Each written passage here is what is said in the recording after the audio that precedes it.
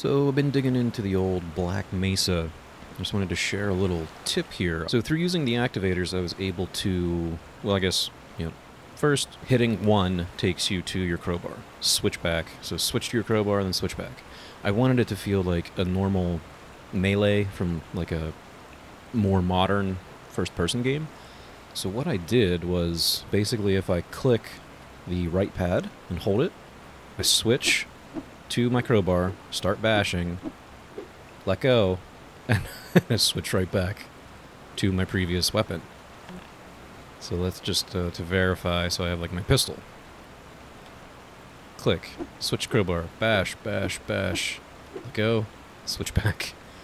And that feels really cool. I mean, there is a delay, just it's the nature of the game. You have to wait for Gordon to take the crowbar out, so it's not an immediate bash. But it's as quick as it can be with the nature of the game, and it makes it feel like a more modern style game. So really, what I'm doing here, like a lot of these little tips, it's really not anything too crazy. You just have to think a little outside of the box. So I have a normal click is my interact. A shortened long press is applying my action layer, which is my melee bash. Then, in melee bash, what's going on, I put the left mouse on a longer delay, just so there's time for the animation to play when switching to the crowbar. So we switch to the crowbar. Attack. Turbo that attack with haptics so I can feel it. Then on a release press, it's just a, push Y to toggle the multi-button, unload this action layer, and switch back to the previous weapon. So whatever weapon, so we had this, click, hold, pull out the crowbar, start bashing.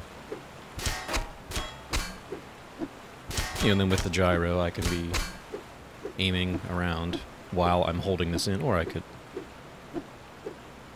No, I couldn't because I made this a single button. If you wanted to be able to click and hold this and move, you could make that a mouse. Let me get, so there. Like, I'm fine with just having the gyro for that, but instead of this being a single button, you could have it be the mouse, and then on the click, just apply all of these activators. But I just wanted to share that because I was fiddling around and I came up with that, and I'm digging it. It feels nice. So, oh crap.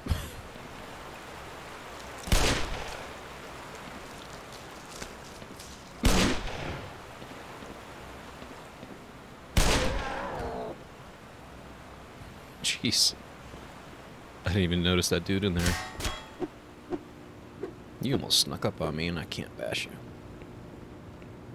Guess I better start looking around. Got all distracted with my tutorial.